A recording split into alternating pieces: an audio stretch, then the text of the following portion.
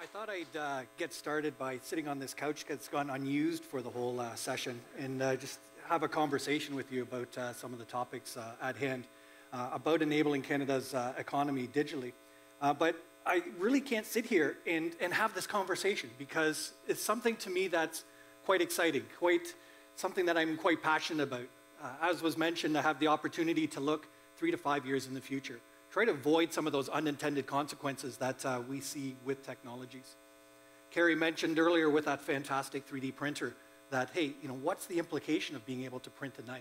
And those are the areas that I get to chat about with policymakers.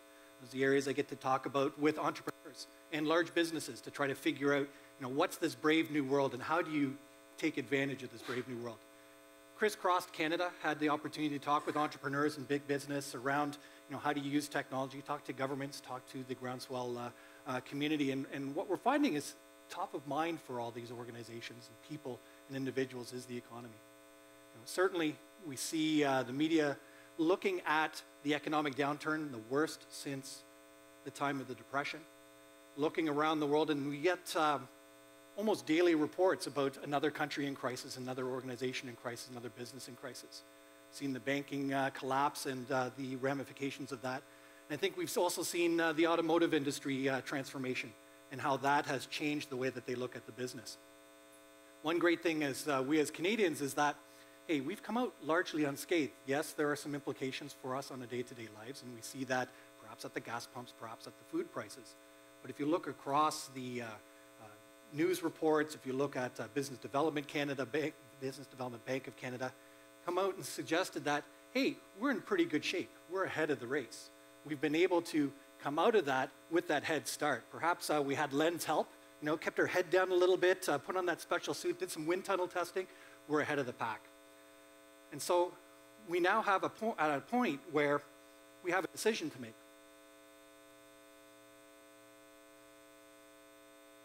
Whether or not I use this clicker or not. So we're at a decision point. Do we do the typical Canadian thing? We're running this long distance race. We take a look back, we're ahead of the pack. Do we wait for people to catch up? Do we embrace them? Do we say, hey, come along, let's bring you along? And certainly I'm not an economist, simple engineer, and I know that there are some implications around having your trading partners at a level of maturity that you can trade with and have that advantage. But do we seize the opportunity and move forward, or do we wait for the others to catch up? Now, before we make that decision, we're here at that fork in the road.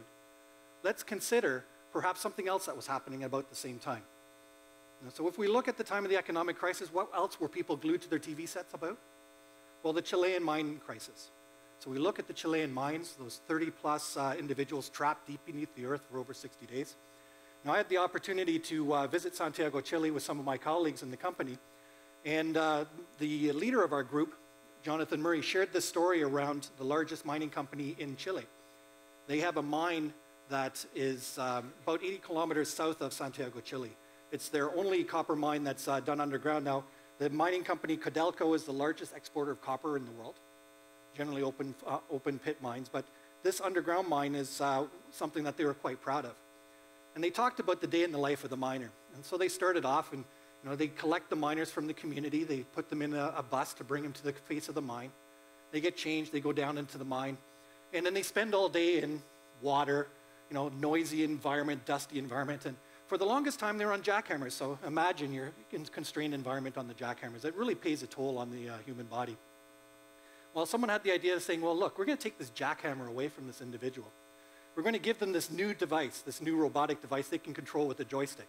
And so immediately the life of this miner was improved. So from the joystick, some 6 feet away from the device, then someone said, well, why is this person going down in the mine? And so they're able to put a long cable from the surface of the mine to the bottom of the mine and let these people work in a clean room environment, taking them out of harm's way, taking them out of the danger zone. And the company thought, well, you know what? These buses are costing us a lot of money. Why can't we let these people work from home? Well, interesting idea. But let's take it to that next step, that next logical step in the progression. Why are they just mining in Chile? Can't they just reach out and mine in Chibougamau, Quebec? Reach out over the web and be able to mine elsewhere in the world, have that center of excellence. And so as we start to look around this decision that we have before us, let's recognize that the competition's hot on their heels. Let's recognize, like Daniel Plainview in There Will Be Blood, that people are waiting to drink our milkshake using the web. So we need to be careful and keep ahead of the pack and ensure that we have a plan to go forward with our strategies, with our economy. Go forward, not backwards. And so last May, Industry Canada started off with some consultations on the digital economy.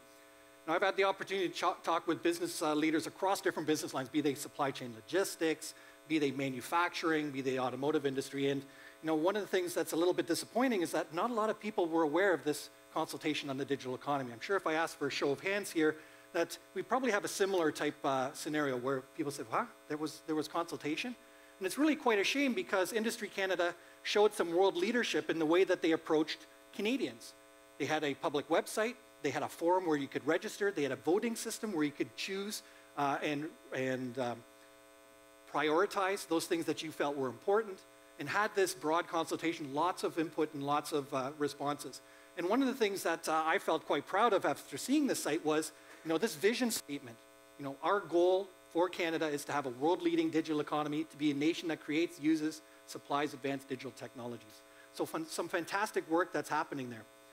And so when you think about that for a moment, you say, well, okay, so what does that mean for Canada's future economy? What does Canada look like in 10 to 20 years? Do we become that software foundry that we know around the world? Do we become that development shop for all these different types of cool content for products? Well, that's part of it. But I think if we take a step back and take a look at the broader context, we say, well, Canada's got much more vibrant economy than that. We have many more sectors that fit into the economy. So as you think a little bit more about enabling the digital economy, think about just looking around you and seeing where the economy is and where it's enabled digitally. So I stayed last night at the Humphrey Hotel near the Forks, and I looked across the street, excuse me, and I saw that the Canadian Museum of Human Rights was being built there. So construction site. I'm sure many of you have had the opportunity to drive by that construction site. It looks like any other construction site. There's a crane, there's concrete being poured, and there's this construction trailer beside it. So ask yourself this question: what do you think is in that construction trailer?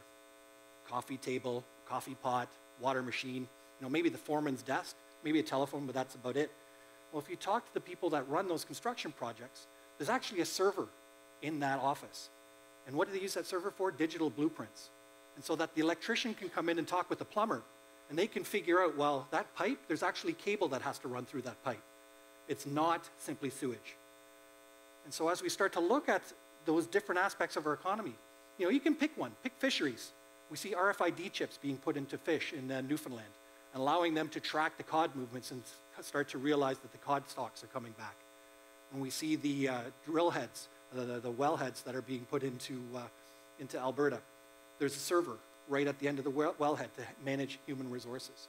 We look at some of the presentations earlier today around what we saw from Nicole around the space program and how that was computer enabled. We saw from Karen around, the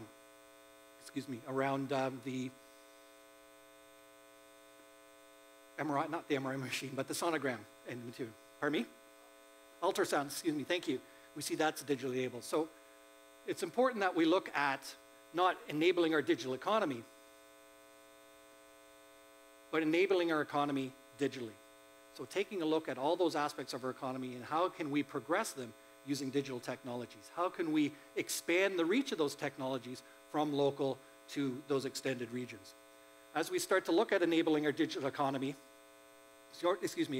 our economy digitally, we have to start to look at, so how do we do that? What are some of the steps to take? What are some of the pitfalls? What are some of the challenges? Well, the Institute for Competitiveness and Prosperity took a look at regions across North America, and they looked at the populous regions and those that are fairly successful. Ontario, Quebec, because of their size, were ranked within the top 16 regions. And unfortunately, Ontario finished 14th and Quebec finished 16th. And at the conclusion of the report was the prosperity gap is a productivity gap. And the productivity gap is an innovation gap. So innovation is key. So we need to look at innovation and figure out how it fits into this new economy, this new way to enable our businesses. Now, innovation is often misunderstood. People think of innovation as that new widget, that new gadget, that tool that we can use. There are other aspects to innovation. Some are improvements to our processes. How do we become more efficient? Some are reaching out to new customers, and some are developing whole new marketplaces, building whole new marketplaces and being innovative in that approach. So if we were to imagine a whole new marketplace, and considering, a number of us today have talked about the greening of our business, the need for environmental sustainability, carbon sequestering, and certainly if you look down the road at University of Manitoba, they are world-renowned for some of their work at carbon management and just those tools to do so. So some great innovation happening there, but what if we could take that to the next level? So imagine for a moment the Montreal Climate Exchange. Climate Exchange is a partner exchange to the Chicago Exchange. So what if we were to suggest that the Montreal Climate Exchange would become the NASDAQ for carbon? So we create an economic foundation based upon our fundamentals, based upon the banking system in Canada, something we're well recognized for. And we start to build a business environment, a marketplace for the carbon. All of a sudden, those innovations that are happening at University of Manitoba, Saskatchewan, University of Regina, those innovations have a marketplace to go forward, able to build and sell those tool sets to a vibrant community. We're able then to project that around the world into other initiatives.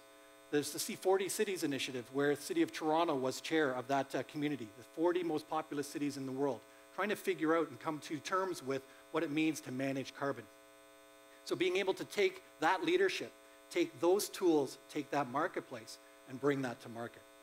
So being able to then build out that next generation economy, be able to build out that digital part of the economy. So how do we build this out? There's two pieces. The one piece is innovation, and talked about the innovation across the different sectors. The next piece is around people. Let's not forget about the people. Often when we think about the digital economy, we think about the technology, we often forget about the people. Now, I'm a big fan of Richard Florida's work about the creative class and the reason that people come together. And Canada is spiky. It's not just because of this silly building in Toronto that we're spiky, or perhaps this building here in Calgary, or over in Calgary. We see that happening out in Newfoundland. This is where I insert the funny Mac joke on Signal Hill. We also see that up in Nunavut with Mount Barbeau, and here in Winnipeg. We see innovation happening around the communities, and we see people wanting to grow into those communities, bringing people together. Creative people cluster together and are able then to generate value to the community and build upon the economy. So why would people want to come to these locations? Increasingly, we're seeing people wanting to move to locations for quality of life, a great place to raise families, perhaps a different approach to how they run their business. So when we look at the world becoming flat, it provides us the opportunity to reach out and extend our reach across broad communities, take our expertise that we understand and move that out around the world, but still locate around those people that are important to us, that can share ideas. I had a bold idea when I first joined Microsoft from the federal government. I had this idea of creating a center of excellence in Eastern Ontario. And I talked to a colleague of mine at Carleton University, and I said, you know what, we're going to create a virtual team, and we're going to share ideas amongst this virtual team. And it was spread out around 8 hours of highway driving between the different communities. And he pulled me aside and said, John, you know what, that's all fine and dandy, that's great, but there's nothing like coming to the office in the morning with your cup of coffee, reaching out to a colleague, and then having this dynamic session. And I'm sure many of you have experienced that today during the coffee breaks, during the lunch, about have these fast neuron conversations, these spontaneous conversations that might not have happened over a web chat, that might not have happened over perhaps that distance, this distance portion. And what we see is these communities coming together and then being able to extend that around the world. And so, for example, when we look at the sonogram work and reaching out and extending that across the community, I had the chance to talk with the CTO of the University Health Network in Toronto. And he talked about this great work happening at the Canada Health Infoway called telepathology, the ability to take an image from Iqaluit and share it with a community of 40 people across Canada to do their findings, to take a look at those medical screens, be able to provide their findings and report back in hours what used to take weeks. Imagining coupling that with then this innovative work that's happening here in the province, extending that reach, having that excellence there, learning from the community there and extending it. So in addition to the innovation, we have to consider the people and be able to extend that reach in our economy digitally. So it's up to all of us to seize the opportunity, to take that head start we've been given, to take this opportunity where we've come out of the wind tunnel, we've hit the podium, and now move forward. And we need to look across all our businesses, all our different parts of the economy, be they healthcare, be they education, be they even government and the open government activities that we have happening here across Canada, and move those forward so that we can create a prosperous Canada for the next 20 years. Thanks so much.